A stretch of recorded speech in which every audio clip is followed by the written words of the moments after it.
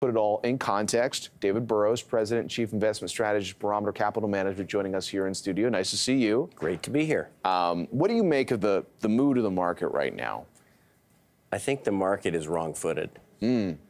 Our view has been that the low was October, and that we have had now, 18 months for investor to digest all of the things that the market's concerned about.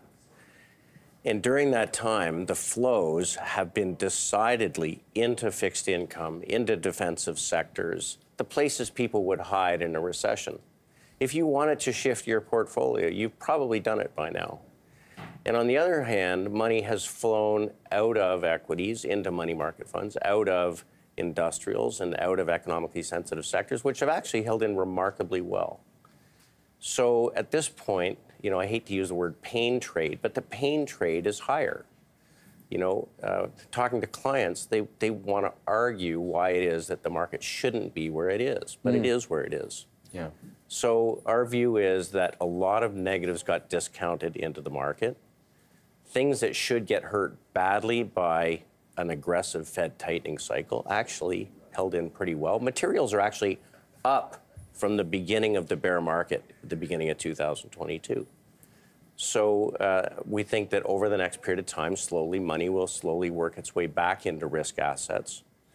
And that's something you probably shouldn't fight. Is it worth also considering? I mean, you're a professional in the industry where performance versus the benchmarks matter. Absolutely. Is that a consideration? That's less based on valuations, but do those who have been bearish want to get, caught with? It's a tough one because we had 2018 was choppy. You had 2020, which was very difficult with COVID.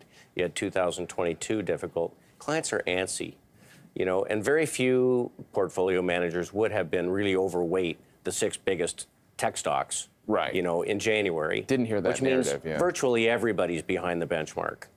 So there is going to be some performance chase, and seasonally, this is a tough 2 or 3 weeks we're headed into. Maybe there's a little bit of choppiness. Maybe tech is a little ahead of itself, but the market is broadening out.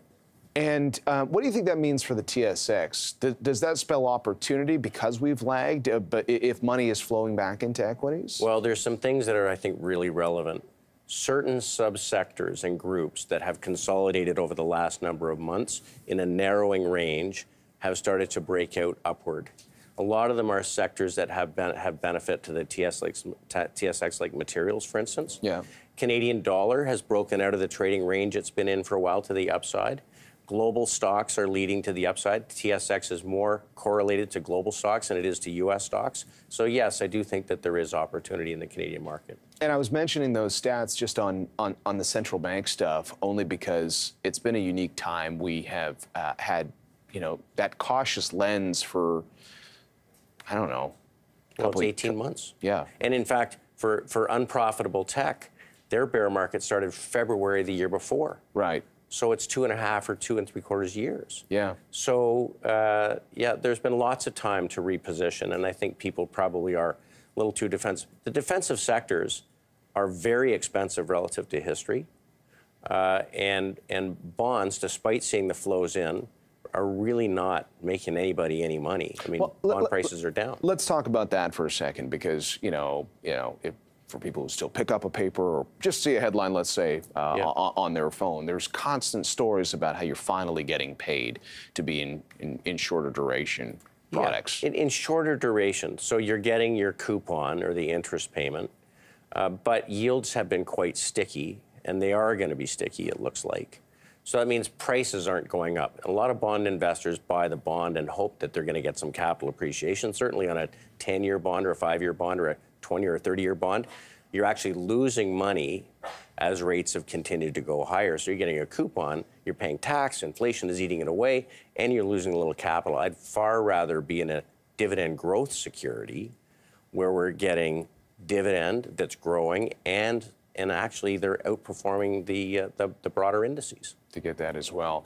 And then on the central bank front, the fact that we are worried about how far central banks will go to fight inflation and the recessionary risk from that. And you mentioned there are some folks who are sticking with a bearish argument. I mean, there have been reasons to justifiably be bearish, and and we see that with some of our commodities related investments as well. The worry about a global cool down and what that means for appetite, even if you've got this dynamic where money is steadily coming back to the equity market. So what's the balancing act there? Yeah, it's a tough one, and the hardest thing to do is to continue to keep in mind that financial markets don't move in lockstep with economic data, right? They precede, they look ahead.